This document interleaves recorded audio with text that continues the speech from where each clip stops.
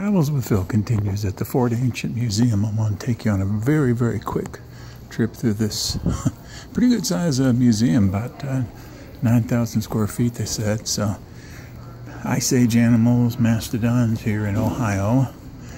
Saw some over, looks like that, not too far from the Williamson mound. There you go. Spear refinements. Video on flint knapping. Some of the natural rocks. How about some of the cultural stuff that they believe happened? Then the woodland Indians came in, agriculture starts. Grassfoot, squash, maygrass, knotweed, barley, sunflowers, elder, tobacco, corn.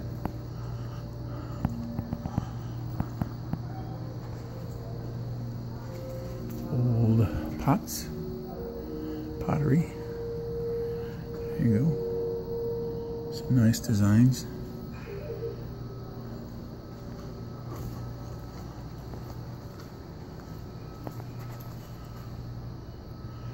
The difference between the Hopewells were much before the Adinas.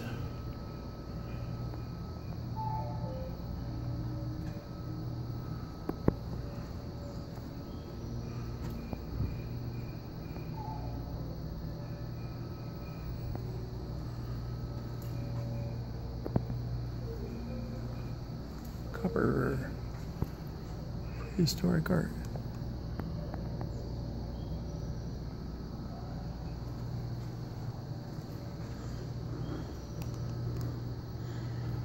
So what they're thinking is this may have had something to do with astronomy. A couple of spots, the stone that right here, shooting off in those directions, is what this is talking about.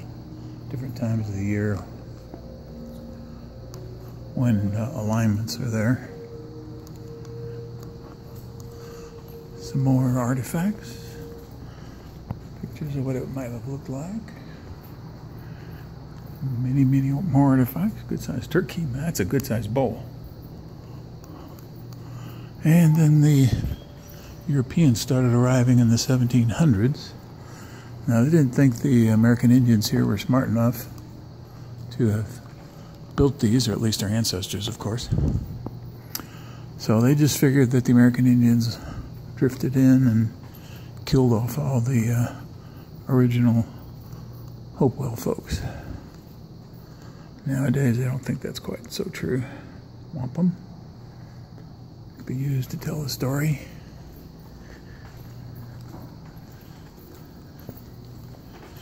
The death of Tecumseh.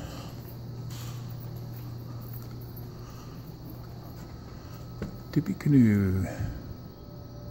That was in Canada. Didn't make it up there.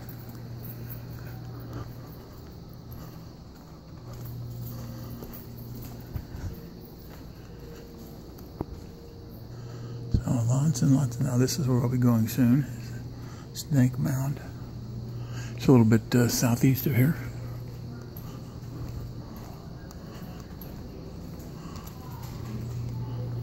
And that's it.